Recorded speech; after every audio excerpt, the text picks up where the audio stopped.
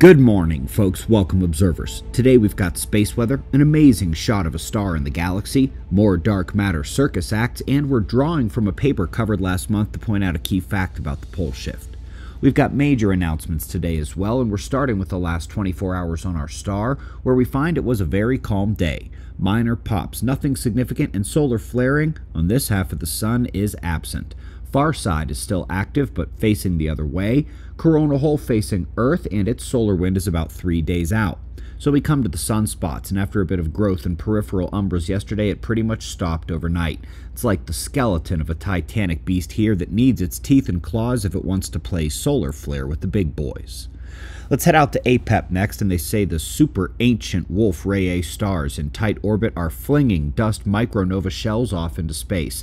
In full honesty, they don't really know what's happening, but they know James Webb has allowed a full 3D render, which brings up even more questions than it answers.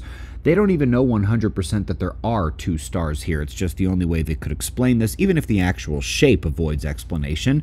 Weird, cool, kind of amazing, and another example that stars toss off teeny tiny little pops all the time. We just have not been calling them micronova events.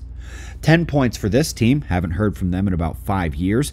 Back when we did more cosmological physics, it seemed like every couple months a new debunking of dark matter or dark energy was coming out of this university.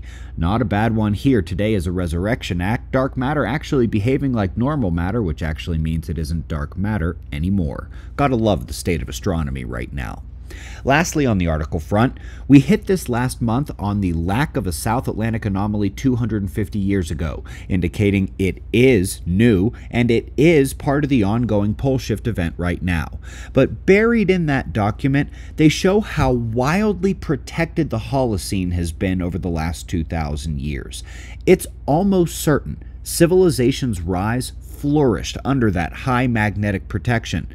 Not such a good look for what it means in our imminent future, and of course the magnetic field is trending down now to where the hashed or broken line runs below the colored curves. We're down and heading down further quickly. That's the topic of the winter tour and how to survive what's coming. First event in Omaha in 6 days, San Diego next month. Come out and get a head start on survival. Most of you know Ethical Skeptic is coming to Observer Ranch first week of May for a pole shift super event, and now let's announce Dr. August Dunning in April.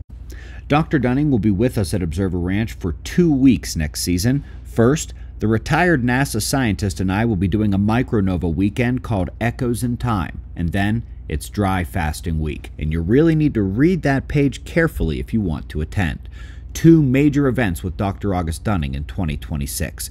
And for those planning to be at the ranch next year at all, Kat has made this Observer Ranch membership, and I honestly think she is giving away the house. Your name goes on the founder wall. You get 2 free nights. No day passes needed for a full year.